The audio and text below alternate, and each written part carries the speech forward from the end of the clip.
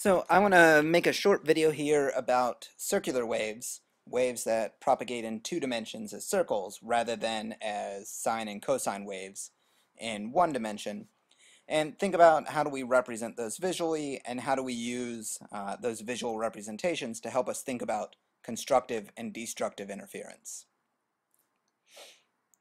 So you'll find lots of images like this online, and these are really a little hard to interpret. It's not clear what this image is trying to show, so what I want to do is build up this image step by step and see from that what it means.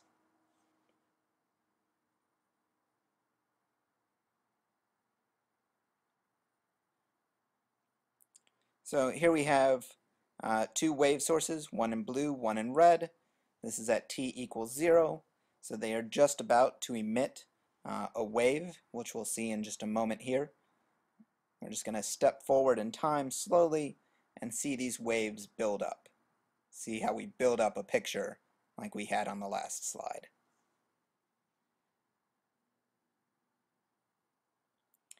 So here we can see the wave crest from the blue wave and from the red wave. So as we continue to move forward in time, right here we're a quarter of a period. Step forward in time, step forward again.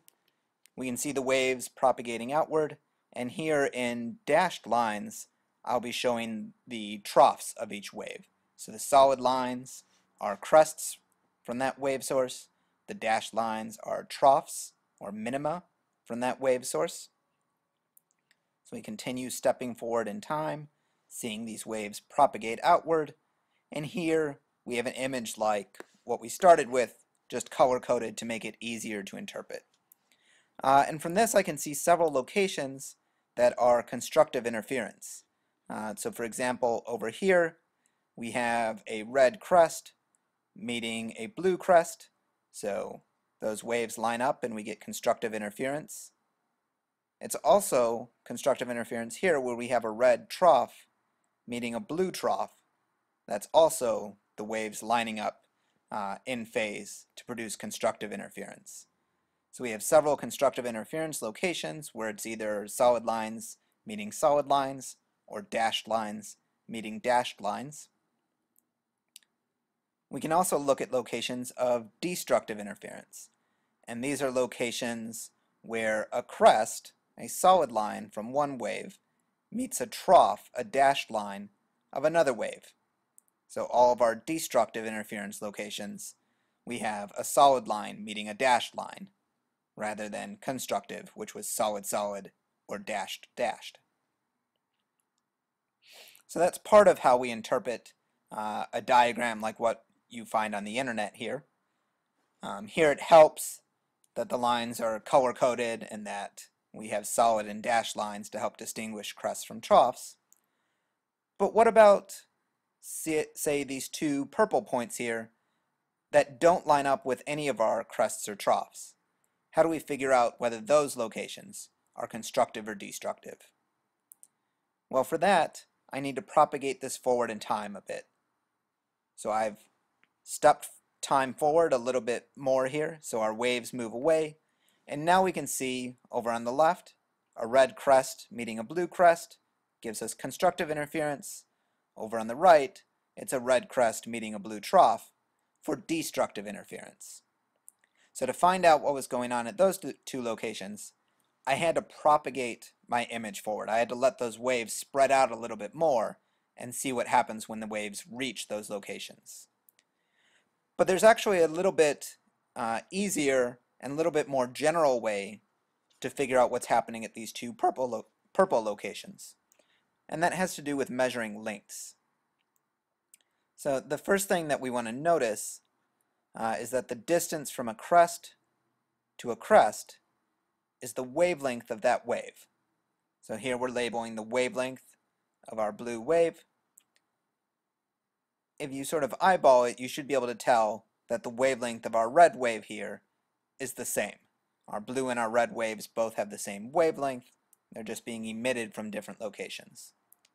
So what we're going to do now is measure the distance from our blue wave source out to our purple location.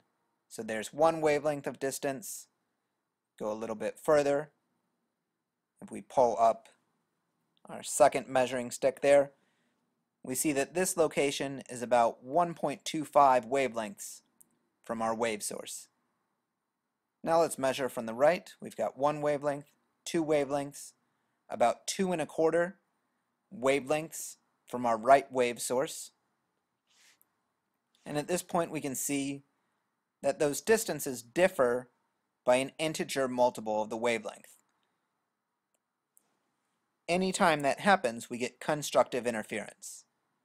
So our purple point is exactly 1 wavelength further from our red wave source than our blue wave source, and that means that that's a location of constructive interference, that those two waves are going to line up when they reach that spot.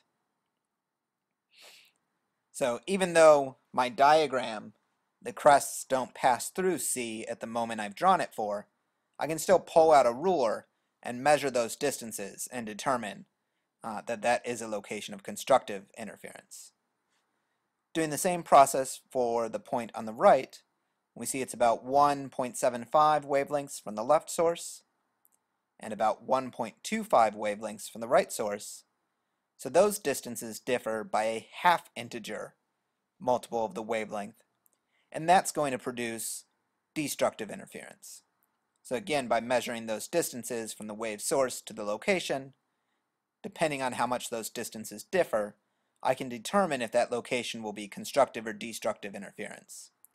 And in fact, if we go back to this diagram showing all of our locations, all of the constructive interference locations will be locations where the distances differ by 0 wavelengths, or 1 wavelength, or 2 wavelengths, or 3 wavelengths.